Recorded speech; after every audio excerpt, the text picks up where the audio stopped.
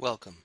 In this video, we'll compare subject or concept searching with keyword searching and talk about the differences and the advantages and disadvantages of each technique.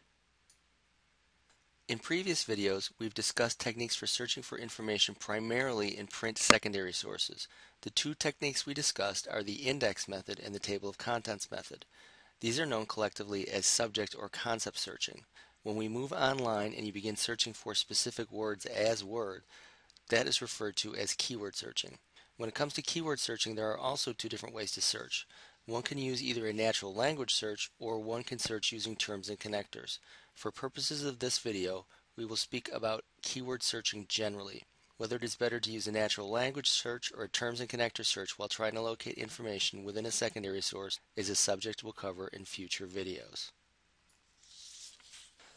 One of the main points of this lesson is that there are advantages and disadvantages to searching within a secondary source using an index and searching within a secondary source using a keyword search. Some of the advantages of using keywords to search within a secondary source are obvious. First of all, you are used to keyword searches, so this is probably the most comfortable sort of search for you to run. Beyond that, keyword searching is much more flexible because you have the ability to combine terms or phrases and because you can establish criteria or search terms without regard to whether those terms appear as part of the publisher's controlled vocabulary or index terminology. When using a keyword search, one is free to establish one's own keywords. Therefore, a researcher can be very precise or look for very specific terms. This is an advantage when looking for something very narrow or factually specific. But there are disadvantages to keyword searching as well. First, a keyword search is only as good as a researcher's understanding of the terms of art in a given area of law. In other words, your keyword search may miss relevant documents or sections of a secondary source because you haven't chosen the right keywords or because you've missed important synonyms. Likewise, a keyword search may result in many false hits because the words can appear in other contexts and because words may be used in more than one way. Even with relevance ranking, keyword searches can often retrieve extraneous articles that use the search terms but do not focus on a particular subject. The main advantage of using an index is that the creator will have gone through and located the main points of discussion. So, for example, the phrase intentional infliction of emotional distress may appear hundreds of times in a treatise on torts. However, there may only be a handful of places where it is discussed in any depth. When you look up the term in an index, you ought to be pointed to those. Another advantage is that an index will identify and recognize similar terminology and cross-reference you or direct you to a broader heading or an alternative term where a discussion might be found. So, for example, if you were looking about rivers or streams, you may be cross-referenced to a broader subject like natural waters. Similarly, extortion or bribery may be indexed under the broader term undue influence. The disadvantage of using an index is that there are a limited number of terms that are indexed terms or access points. If you don't know the exact controlled vocabulary term, you may get stuck.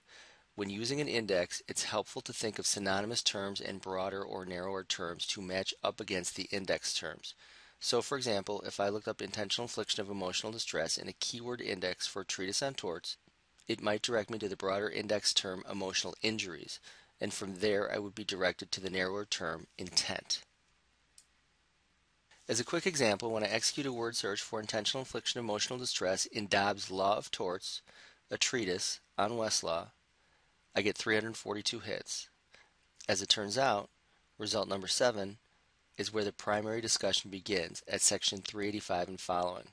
One thing you'll note here is that the search results point generally to sections in the high 380s. That's a good clue that you're in the right area, at least. When I searched the online index for intentional infliction of emotional distress, I was cross-referenced to the broader index term emotional harm. If you remember from a previous video, when I searched the print index of modern tort law for intentional infliction of emotional distress, I was directed to the broader related term emotional injury. Anyhow, when I went to that term and scrolled down, I was directed to section 48 and 385 to 389, which, again, is where the primary discussion occurs. One big takeaway from this discussion is this. If you choose to execute a keyword search, your keyword search will only be as effective as the relationship between the keyword and the underlying concept the keyword is trying to capture. Often students search using very specific facts, and they're very disappointed to find out that they get very poor results. Keep in mind when searching that it's often more effective to look for controlling concepts first, and then to see if those concepts or rules have been applied in your particular factual situation. If you are using a keyword search to locate information within a secondary source and you're coming up empty, it's time to take a step back. Instead of searching for facts as they may relate to a concept within a legal subject, try a different approach. Namely, start with the subject first. Either look for terms in an index or go to the table of contents and try to find particular chapters or sections that seem most pertinent and drill down from there. To give you an example, I once had a student who came to the reference desk and was having a hard time finding cases discussing whether or not a state's attorney could introduce evidence of a civil settlement in a criminal case. The basic facts were that a witness who was prepared to testify against a defendant in a criminal action had a civil suit pending against that defendant. The witness and the defendant settled the civil suit, and suddenly the witness had a faulty memory at trial. The state's attorney wanted to introduce the settlement as evidence. The student was having a hard time executing a keyword search to locate cases because the terms witness, civil, criminal, testimony, etc. did not relate to the underlying concept. I took the student to a treatise on evidence, which had a chapter on examination of witnesses and a subchapter on examining for bias, motive, or influence.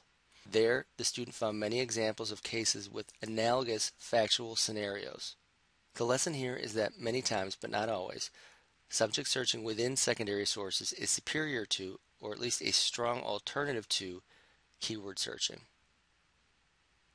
That's it for this lesson. In the next video, we'll look at searching for law review articles using Hein Online and LegalTrack. See you then.